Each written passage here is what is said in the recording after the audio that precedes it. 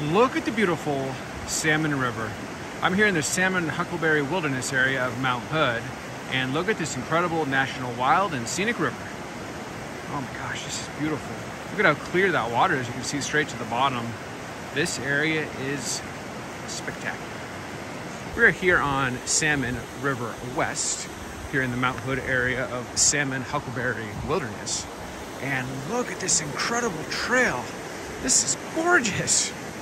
This is spectacular. We're here on a rainforest trail, and look at this incredible river, the mighty Salmon River.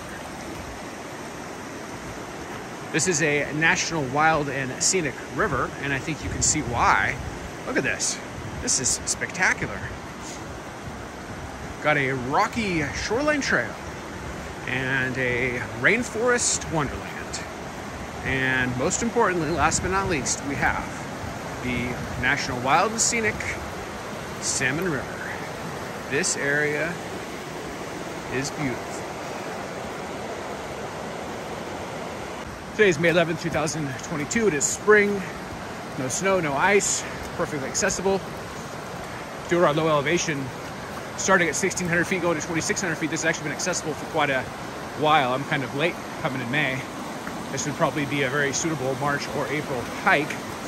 Look at this. This is gorgeous. Stop and pin around here. Oh my gosh. This is pretty awesome.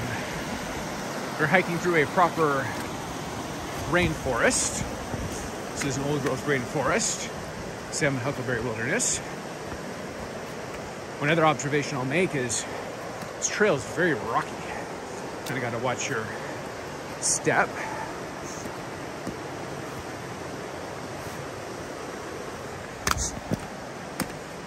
Don't want to slip and crack my head on the rock. That would be suboptimal.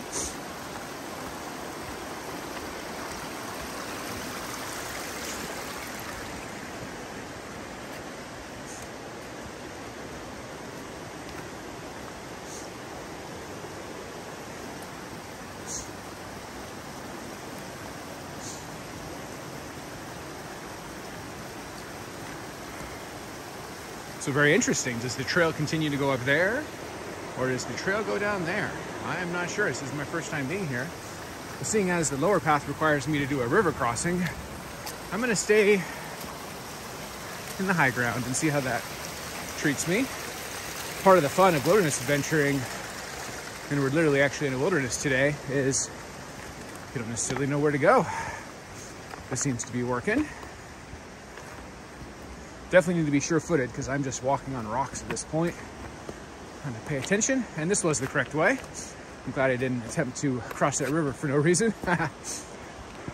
Maybe that's a pro tip. Whenever you get to an intersection, stop and really think about it and think about the path of least resistance, and always try that first.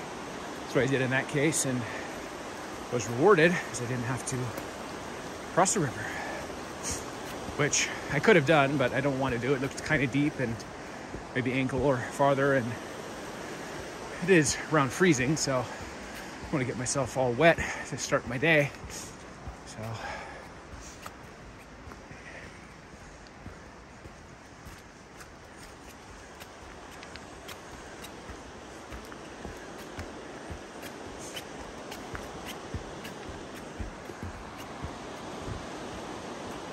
I'd say this is a pretty interesting hike so far, hiking through Old Growth Rainforest.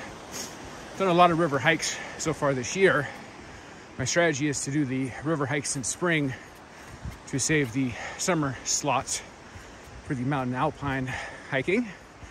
I've done Metolius, I've done Deschutes, I've done White's Creek, I've done the Mackenzie River. Now I'm doing Salmon River. So I guess this is my 5th river I'm hiking beside this spring so far.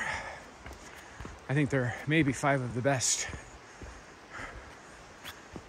flowing river/creeks in Oregon. So I'm getting spoiled by a bountiful beautiness so far this spring.